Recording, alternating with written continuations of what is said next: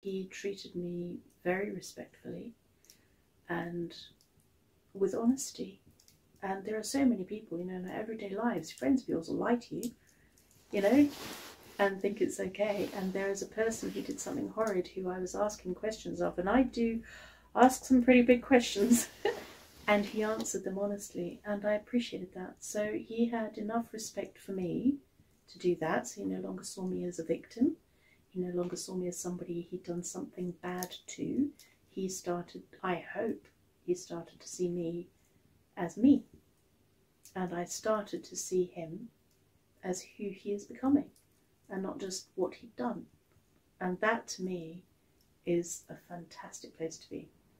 So at the end of our meeting, we had agreed that if one day we happened to pass each other in the market square or on the street or whatever, that it would be okay for either one of us to greet each other.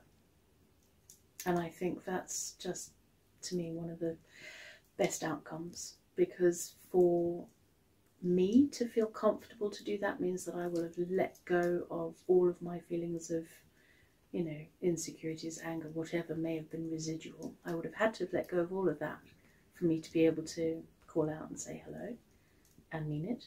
And the same for him. He would have to have, you know, stopped feeling really guilty about things, and to be able to reach out and say hi.